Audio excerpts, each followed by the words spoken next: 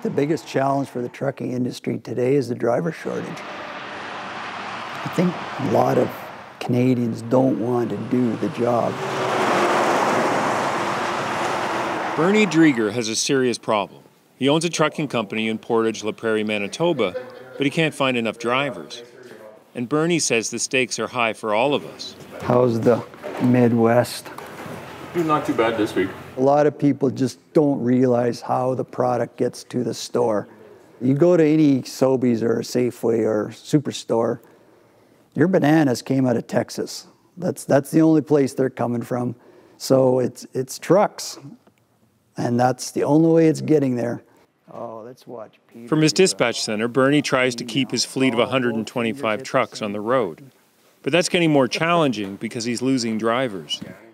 The drivers that I lost last week both went to the oil patch in Alberta, so I can't compete with an oil patch wage. Like we have 5 trucks empty right now, so 5 trucks, 5 trailers, basically $1.5 million parked and not earning revenue. The driver shortage isn't just Bernie's problem. There are thousands of unfilled truck driving jobs across the country. It makes you wonder, why don't Canadians want to be truckers anymore? Aaron Budding checks his truck over before going on the road. He became a trucker because his dad was one. I ask Aaron why he thinks there's a shortage of drivers, and the first thing he says is the job is hard.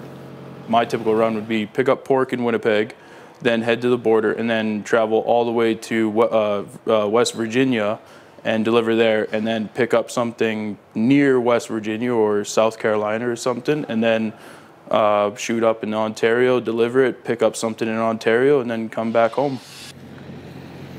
That's 6,000 kilometers in less than a week. Then a couple of days at home and Aaron is back at it. It may be demanding, but Aaron actually loves it.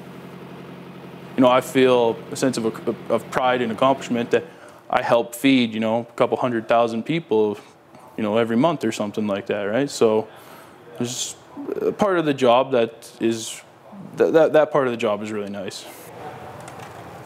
A young driver who likes trucking. Aaron is exactly what the industry needs. Most truckers in Canada are close to retirement, so the shortage is going to get worse. Aaron says the reason young people don't want the job is because there's a stigma. Some people really don't like truck drivers because they all think we're, big smelly dudes or something like that, which is not true. There's a lot of nice people that work in trucking.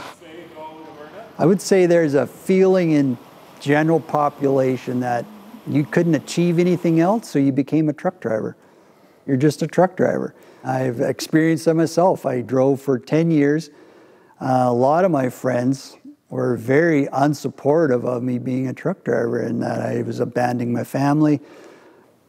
It's just not true. We love our family and we love what we do. Bernie wants to make sure his drivers feel appreciated. He says it's important because he can't afford to lose any more of them. That's why he checks in with Myrna Chartrand. It's a little hard to keep the pink shining in this weather, Myrna. I know. Good thing I didn't really go that far. Where are you going next? Texas. Texas on Friday. Wow, sunshine. Myrna is one of very few women truckers. Only 3.5% of drivers are female. If the stereotype is that women can't do the job, meet Myrna. If I have to go to work Friday morning, I'll come to my truck Thursday night and sleep in my truck Thursday night because I'm just, raring to go on Friday. And to me, the truck is my comfort zone. It's my little happy place. It's decorated the way I like, so it's where I feel at home. And it's where Myrna spends most of her time. Every month, she drives as much as most of us drive in a year, 20,000 kilometers. Myrna says one of the ways to solve the shortage would be to get more women behind the wheel. I'm lucky to have the job that I have and to be able to, contribute to the economy. I just want people to see that it's not the negative that a lot of people think it is. Myrna tells me she felt respected as a driver during the height of the pandemic. That was when truck drivers were considered essential workers, heroes of the road. But now that's faded. Do you think people have any idea how important the job is that you do?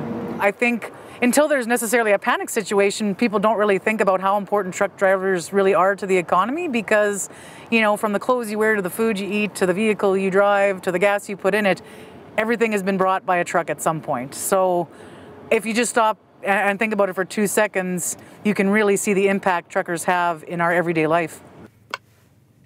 Myrna says if people had an appreciation of truckers, it would go a long way to attracting women and men to the profession.